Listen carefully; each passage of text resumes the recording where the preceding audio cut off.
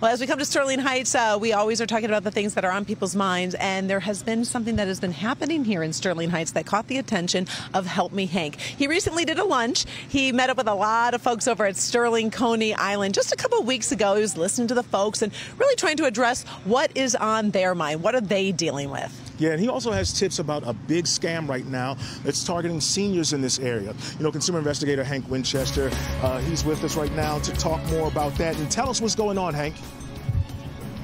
Hey.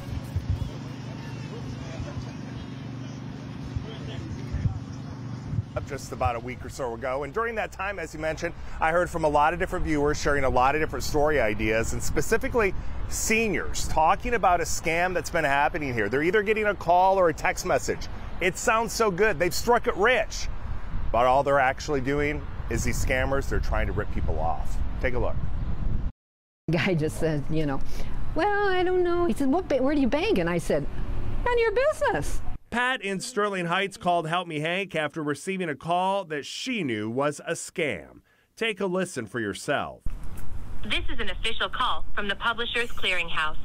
I decided to call the lottery scammer myself. But I didn't pick up the Visa card yet. I still have to do that. Why are you scamming these people? You know that this is a complete scam. Why would you do this to people? For a brief moment, Pat, like many of you, thought maybe this was legit. Maybe she struck it rich.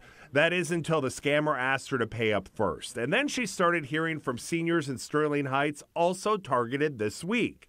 The scammers, they are targeting one community at a time. You may remember last month they focused on seniors in Troy.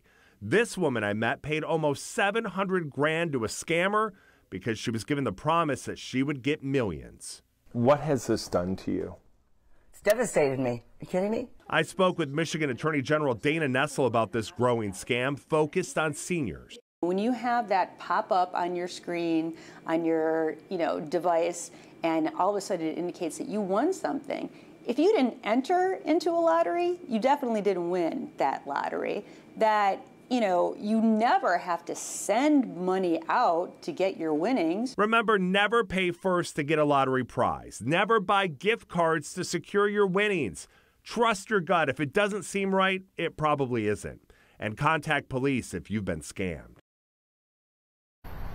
And the trend that police have been seeing again is that these scammers are going community by community. So as you heard a few weeks ago, it was Troy. Right now it is Sterling Heights. Who knows where they are headed next? That's why we wanted to share this important information with all of you. And again, the big takeaway here, if it sounds too good to be true or it doesn't sound just right, take a moment, really think about it. Maybe run the story by a loved one or a friend. Verify the information before you make a move. We're live here tonight in Sterling Heights. Karen, Damon, let's send it back to you guys. Yeah, good advice. Good also, advice. a shout out for those lunches. Every time you hold those people show up, and everyone always has some kind of big issue or concern. So shout out to all the people that show up there. We love that. Yeah. Thanks, Hank.